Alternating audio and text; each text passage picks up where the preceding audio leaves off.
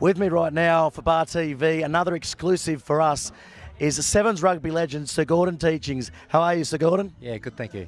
How are you enjoying the lovely weather here at Wyong and, of course, the rugby? Oh, I mean, it's outstanding. Great facilities. It's a great tournament. You know, the depth or the strength of the teams that are here are amazing, really. And I think there's four Fijian teams here, very, very strong. There's 3 New Zealand teams here that are quite strong as well. And just overall, it's a great tournament, certainly with a lot of potential. Yes, definitely. And the prize money, of course, $12,000 for the women, $20,000 for the men. It's one of the most lucrative tournaments. You think of entering a team next year?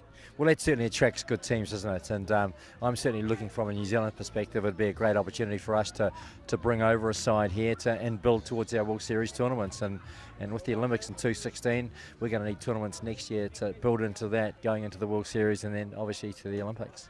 Yes, of course, you have one of the best, or probably the best record for sevens in the world all time. What's the secret to success in sevens? Well, our game's all about conditioning.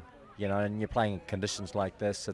When I talk about conditioning, you've got to be the fittest rugby players in the world to play sevens. It's a demanding sport, mentally and physically, and I think one of the keys for us over the years has been the sacrifices that players have made towards their conditioning levels. And it's not only that; it's also the sacrifices you make around nutrition. It's the big package, really, because it's an Olympic sport. It's you're playing in front of 50, 60,000. You're accountable on the field. You can't hide, and fitness and pace and all the ingredients of skill sets, etc., are a big part of the top sevens player. So I guess being a top sevens player, what goes into a normal week? We spoke to Jesse Pirana yesterday. He told us a little bit, but for the New Zealand sides, I mean, you guys obviously the best in the world. What goes into a normal week for you guys? Well, obviously, when you're building into a tournament, all the hard yards are done back in New Zealand. We work very, very hard, and then when you get in to the countries that you're going to play the particular tournament, it's all about tactical and building in towards the tournament so you go in really fresh. And then of course in the tournaments it's about producing consistent performances. You know, you look at each game like we do as a final because there's no easy games now in sevens, and you're looking to win a tournament to win 6 finals, and that's the challenge that faces all players. Yes, and for the layman out there, obviously possession wins tournaments at the end of the day. But what other tactics go into the sevens game?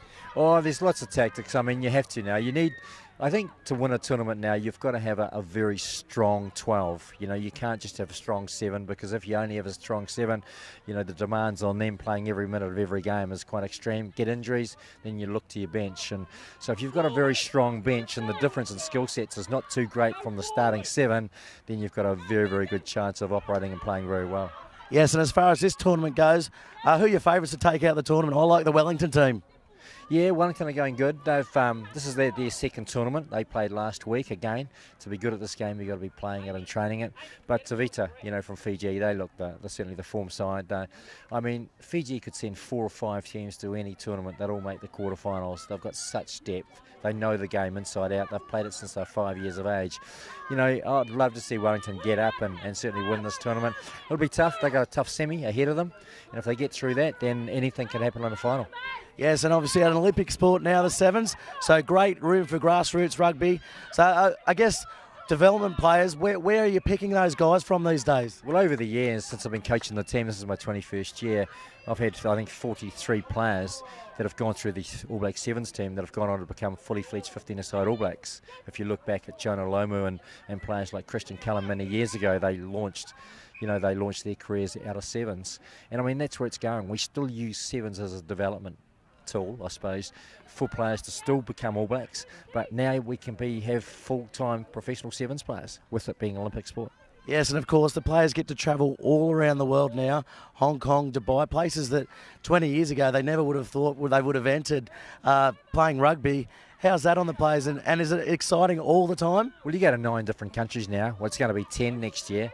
So, you know, for World Sevens Series tournaments. And I was a young rugby player coming through. I certainly look at sevens as obviously a real key for me to see the world, and that's what's happening now. But again, it's going to grow. The sport's going to continue to grow, and then globally unbelievable, particularly around Asia as well. Japan, they'll never compete with the big boys in 15s, but they will in sevens. And as we've seen over many years, a lot of these minor nations or minnows are growing with the game of sevens. And look at Kenya, look at Canada, teams now that can push the All Blacks, they can push Fiji, Australia at any time and any given day. They'll beat them, and that's sevens rugby. Yeah, definitely. Thanks for your time, Sir Gordon. We really appreciate it. And one last tip, who's going to be the player of the tournament? Have you got anyone in your sights? Mate, yeah, you're looking at a lot of players. There's a few players out there that are certainly putting their hand up, but I can only pick that after I've seen the semis and the finals. A bit too early yet, but a good sevens player is all about producing consistent performances, and there's 2 or 3 of them out there at the moment that are playing particularly well. Thanks very much, Sir Gordon. We really appreciate your time. Cheers. Thanks, buddy. Cheers, eh?